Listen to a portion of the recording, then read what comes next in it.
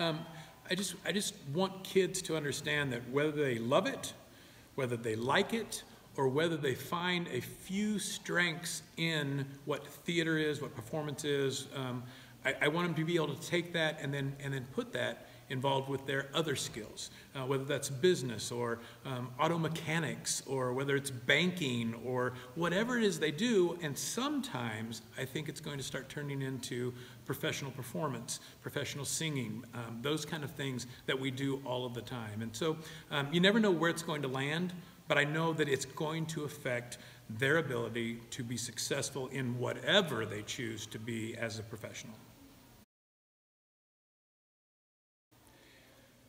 So before every show, and it's been going on even before I was a director here at Pittsburg High School, I have always said, if it falls, and then all of the cast says, pick it up. And then I say, if someone falls, and they all say, help them up. If it falls, pick it up. If someone falls, help them up. Absolutely. Take care of each other. If it falls, pick it up. If someone falls, help them up. If it falls, pick it up. If someone falls, help them up. If it happens, I need to help. I need to always be there to help. I need to always look for the opportunity to make sure that we take that 80% moment and make sure everybody thinks it's a 99% moment. And we do that in real work as well. And so it's just something I believe takes you to a next level. It takes a group of kids that are starting to do theater and starting to perform up to a group of kids who believe and truly believe that they know what they're doing, why they're doing it, and how they can help.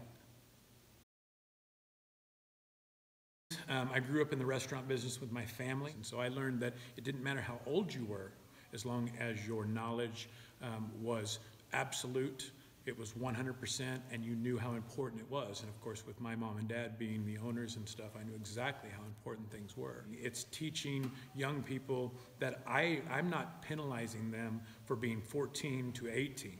In fact, I'm expecting that they have time and they have a natural tendency to rise to the top. And so I don't talk about anything over 100% because that's a spill. That's something you have to clean up. But you can give 100%, and anything less, although is capable and not bad completely, is not 100%, is not your best, and you have to keep trying to get that 100%. And it's really, really difficult to ever truly get that 100% for something that lasts 2 hours. But we're always trying. 100% focus. Double check all your props, look ahead, anticipate anything coming up, try to catch those things before they happen as opposed to after. Let's do our very best. 100% is all you can give, it's all I expect. Let's go out and give it. 100%. It sounds like it's a lot, but it's not over what we can do. We need 100% eyes open, what everybody's doing. I'm there for you, you're there for me, and everybody else has to be there for each and every one of you. That's how we do really high-level stuff. I almost cussed. All right? So let's make sure that we're all there for everybody.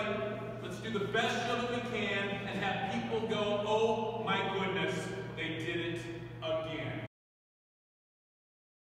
All right, here we go. 1, 2, 3, break a leg, give them hell. We'll work on that. Got a couple more times. Let's do it all together. 1, 2, 3, break a leg.